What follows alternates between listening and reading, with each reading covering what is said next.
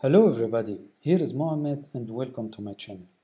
Imagine with me you have a piece of code, which you want to run it automatically at specific time, or maybe each period of time, every 2 minutes, every 10 seconds, and so on.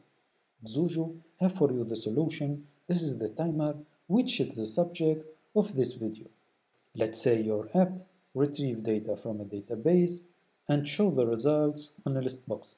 It will be a good idea if this list box could update itself every 5 seconds, for example. Or maybe you have a happy hour system and you want that some data will be retrieved only at a specific time. Let me show you how to do this. We go to the library and put the timer so easily on our project.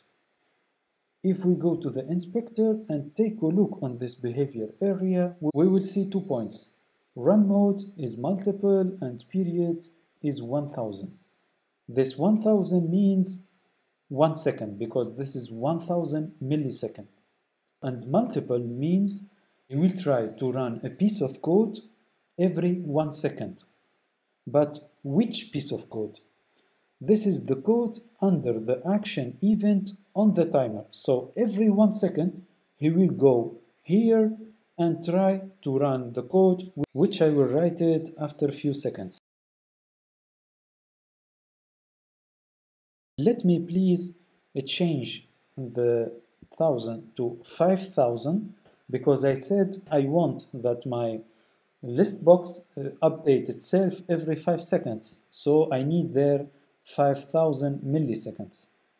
I will take a list box and edit so quickly on the inspector and say I need 2 columns.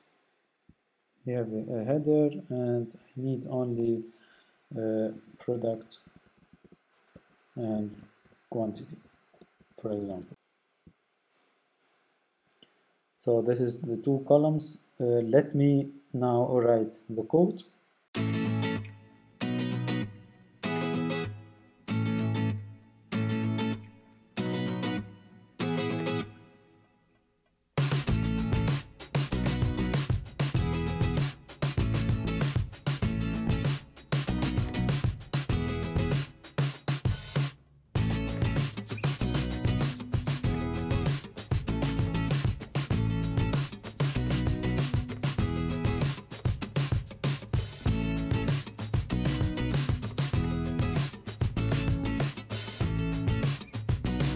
Now our code is ready to be executed every 5 seconds.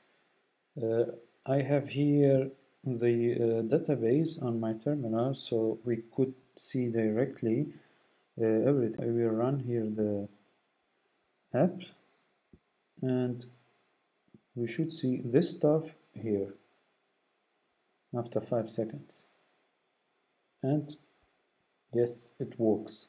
So now if I will make, let's say, some changes, for example, I will make an insert into products. So let's say prod name, comma, prod quantity.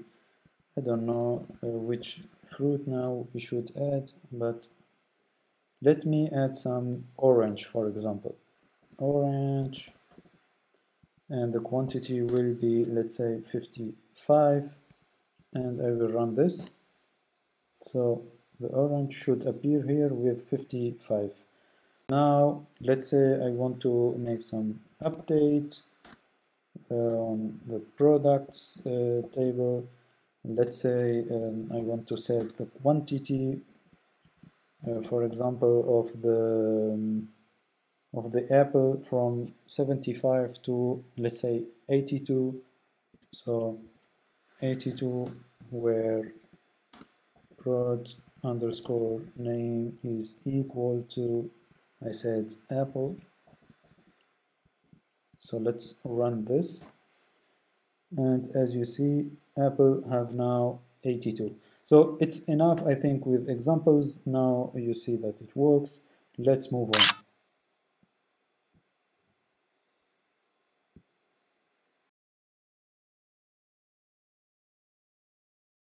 Now I want to show you how to run the code at a specific time. So I go here and write here back the 1000 milliseconds because I want that he tried to run it every second. But at the time which I will choose now, that's why I need to declare a new date. And I will write here an if statement, and I will say the hour and the minutes and the second. So now we have 1851. Let's say we want to run all the stuff at 1853, for example. So I will write there 18, and the minute should be equal to 53, and the seconds should be equal to 0. So exactly at 53. So I go here down and close the if statement and save and run the code. So now we should wait a little bit until 53.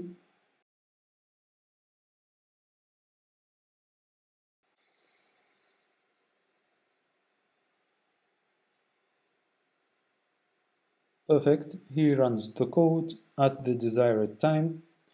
I hope you enjoyed this video and learned something.